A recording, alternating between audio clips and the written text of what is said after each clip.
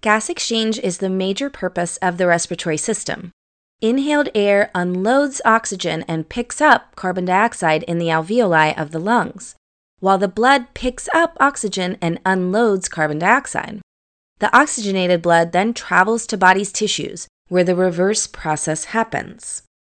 In the lungs, the gases move across a very thin respiratory membrane, which consists of alveolar squamous cells, endothelial cells of blood capillaries, and their fused basement membranes.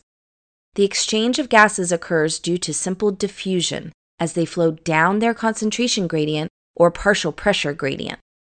Atmospheric air is a mixture of gases, each of which independently contributes to its total pressure.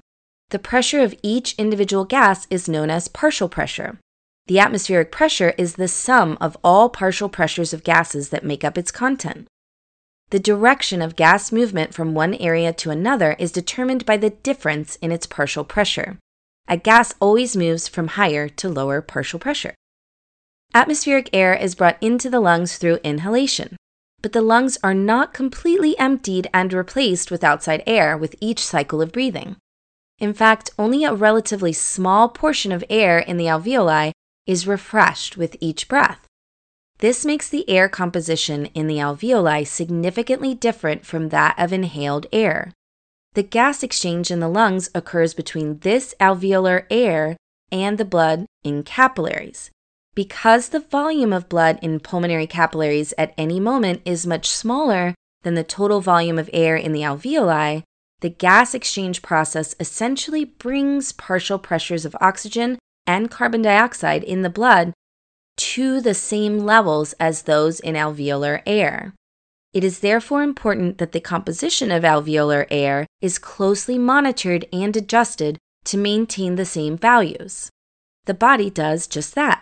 If carbon dioxide levels increase or oxygen levels drop, the airways automatically dilate to bring them back to normal, and vice versa.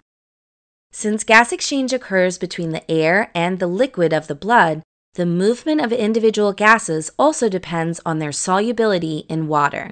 This explains why nitrogen, despite being plentiful in atmospheric and alveolar air, does not diffuse much into the blood. Factors that affect gas exchange include the magnitude of partial pressure gradient. The greater the pressure difference, the more rapid the gas movement.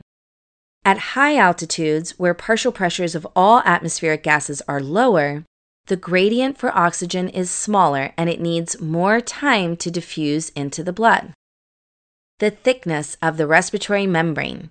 The thinner the membrane, the faster the gas diffuses. Diseases that cause pulmonary edema, such as pneumonia or left-sided heart failure, increase the thickness of respiratory membrane and hinder gas exchange.